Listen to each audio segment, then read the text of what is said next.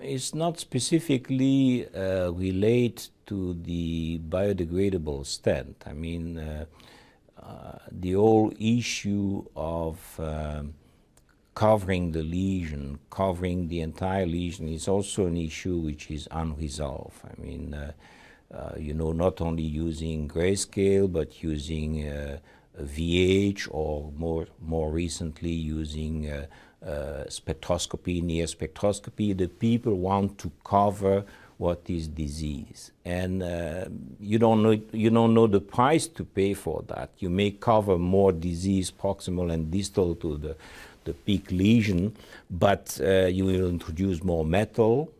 Thus, there is a trade-off there, and we don't know at that stage is with the biodegradable technology, because it disappears, will that be more permissive to be more generous with paving and treating a long area? We don't know. We don't know. Large area of long segment, we don't know. That's something has to be explored.